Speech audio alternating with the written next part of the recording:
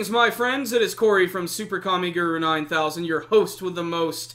And it's summer. You guys have probably noticed because it's hotter than the devil's ballsack outside. But the good news is we can all head inside, crank up the AC, and watch some brand new anime. Yes, the summer anime lineup is about to begin, and I am really excited. There's a lot of returning shows I'm looking forward to seeing, and a lot of brand new ones. And the main focus of this video today is I'm going to talk about some of the ones I'm looking forward to seeing, but I also want to hear your opinions. I want to know what shows do you guys want me to look at this year, and some of them I might even consider reviewing for you guys, because there are just so many crazy ones this year. So let's just talk about some of the highlights. First up, Space Dandy Season 2. Loved the first season. It premiered on Toonami before it even aired in Japan, which is a monumental thing for the show, and it's going to do the same thing in Season 2, and I'm really looking forward to it. In fact, Toonami's going to have like a whole marathon of the last two shows leading up to the premiere of Space Dandy Season 2, and it looks great. The trailer that I've seen for it looks like it's going to be a lot of fun, and it looks like they're going to be sticking to the formula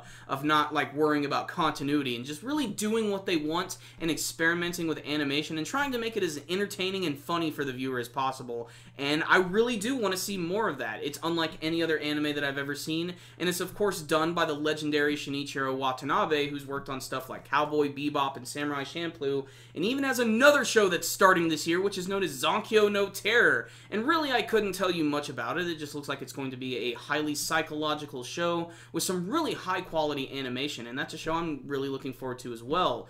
Other ones I'm wanting to see are Sword Art Online Season 2. This is a show that I'm kind of a newbie at. I've only just sort of recently finished the first season, but I will say it blew me away. It's not like, you know, the biggest Shakespearean story epic ever told, but for what it is, it's got a pretty good story, the action is absolutely incredible, and the characters are nice and fun.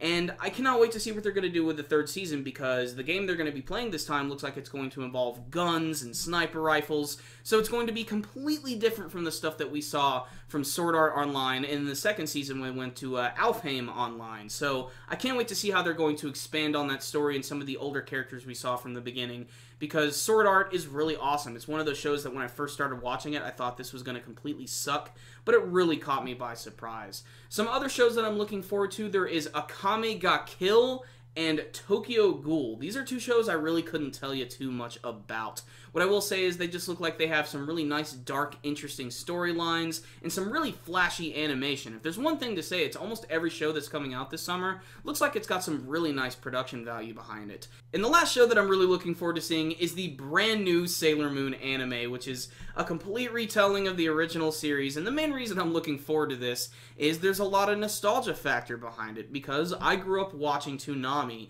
In fact, I had this thing that I did pretty much every day after school. I'd get home, make myself a snack, get all my books out from my book bag, and do my homework and watch Toonami at the same time. And there were only a few shows that I would actually like tune out of my homework to just like strictly watch, and that was like Dragon Ball Z, Gundam Wing, and believe it or not, I really liked Reboot. I don't know why, but I did.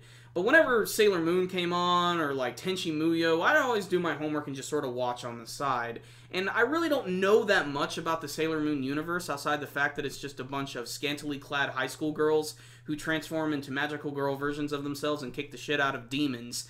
I just think it looks really awesome. I like the old school aesthetic, and I've already seen the opening of the show, like the intro, and I love the song. It's got these great guitar riffs in it, which gives this sort of old school feel, because I just love old anime style. Like, I'm a big fan of 80s and early 90s style. Like, that's not to say I don't like the stuff they're giving us now, but it just that was just sort of like my all-time favorite. And I'm hoping that it's going to be another big success, and it's like the perfect antithesis to JoJo's Bizarre Adventure. So that concludes some of the shows that I'm looking forward to seeing this summer, but are there any other anime that I did not talk about, or ones that you guys want me to look at that is coming on this summer? Please tell me with your comments below. Do you have any recommendations? What do you guys want me to review? Remember guys, before you leave, hit that like button so you can give this video a thumbs up. It really helps out the videos tremendously. The best way to help us out though is to watch our videos and to subscribe to our channel. There's a button right up here. Just click on that and it'll help you out. You can also check us out on the Facebook and the Twitter. I will put links to those in the description box below. So guys, that concludes this video today. Super Kami Guru 9000, out.